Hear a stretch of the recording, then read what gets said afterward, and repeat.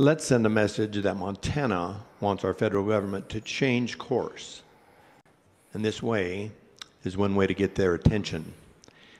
It's been said, if we do nothing, what happens? What changes? Is our budget going to go down?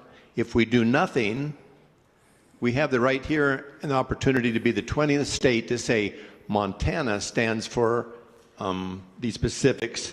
And I just wanted to make sure we all understood what those particulars are. It's imposing physical restraints on the federal government, limiting the power and jurisdiction of the federal government, and imposing term limits on Congress and federal officials. Let's be bold. Let's not be fearful. You know, the scriptures tell us not to be afraid. Let's be bold and let's not be fearful. Let's stand for truth. Let's fight for the cause of our country and vote green.